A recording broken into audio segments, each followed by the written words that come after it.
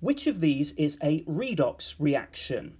Well, in a redox reaction, the oxidation states of two substances change. One goes up and one goes down. So we need to look for that change. In A, calcium begins as +2 and silicon begins as +4. In the products, both of them have that same oxidation state because +2 and +4 balances out that -6 from the 3 oxygen. In B, the sulfur is +6 in H2SO4 and it is still +6 in Na2SO4 to balance that total of -8 from the 4 oxygen.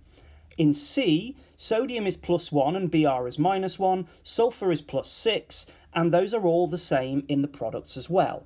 And so D must be the correct answer. Magnesium starts with an oxidation state of 0 and goes to +2. Sulfur starts at 0 and goes to -2.